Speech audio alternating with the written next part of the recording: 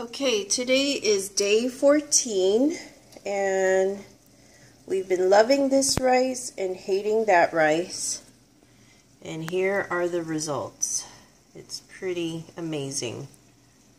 This love rice looks great and it's fermenting, and this one turned completely, it went from green to black, and now it has a film of white fuzzy mold on top of it. Look at that.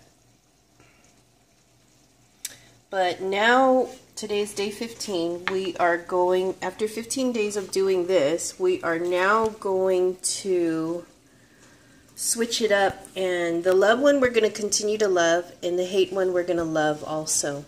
And that was a suggestion given by Courtney and Caleb Serrard, and I think it's a great idea. So we're going to see if this hate rice that's completely rotten and moldy and inedible, and we're going to see if we can pray for healing and for, yeah, just total healing and restoration and back to what God designed and created it to be, a good thing. So hopefully we can restore the rice to its perfect design.